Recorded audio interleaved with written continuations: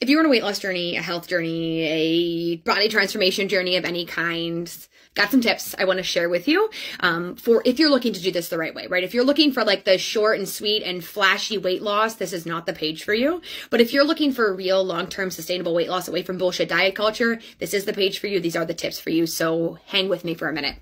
I have been on my own personal fitness journey and continue to stay on that journey because a fitness journey doesn't just end. There's not a finish line. It's a journey, right? For 7 years. 7 years I've been committed to just the process of eating to fuel my body and of continuously allowing this to take time because I'm not in a time crunch to get the body that I want for the rest of my life.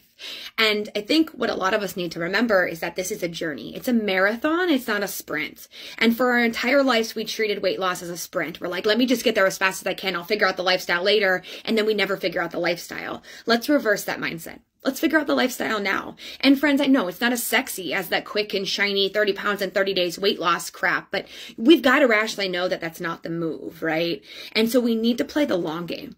And I promise that when you commit to playing the long game, that you actually figure out that the long game allows you to do this forever. And that, my friends, is the point. We don't want to play hide and seek with our weight, right? We want to lose that shit for life. So step away from the flashy, overpromised fad diets that you know aren't sustainable long term and truly allow yourself to invest in the sustainable way for once. Next up, you literally need to stop looking for an exit plan. I talk to a lot of women who say, well, what if this doesn't work? And I'm like, listen, when we have the contingency plan of this isn't going to work for me planted in our mind, we have confirmation bias in everything that we do. We start to not put our whole ass into something because we don't think it's going to work. And we need to stop telling ourselves that what if this doesn't work and instead say, I'm going to do everything in my power to ensure this works this time.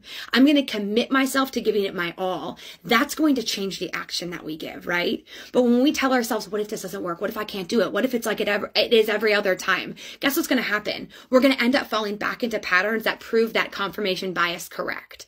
So I want you to start to change your internal dialogue and tell yourself, I will give this my all because I trust that this is going to be my way through things. And when we stop going the fad diet route, we can trust that because that is the solution forward. Last but not least is you need to stop going back to the diets that always worked. Friends, they didn't work. They didn't work for you and they're never going to work for you. Just because they helped you lose the weight doesn't mean they were successful. Because if your goal was to lose the weight and gain it back, then of course it worked for you. But I'm going to go out on a limb and say that wasn't your goal. So no, that diet didn't work for you because it didn't actually teach you how to sustain the results. And friends, this isn't just about weight loss anymore. This is about management, maintaining that weight loss long term. So if that's what you're looking for, if that's what you want, I'm the coach for you. But you have to be ready to break up with the fad diets.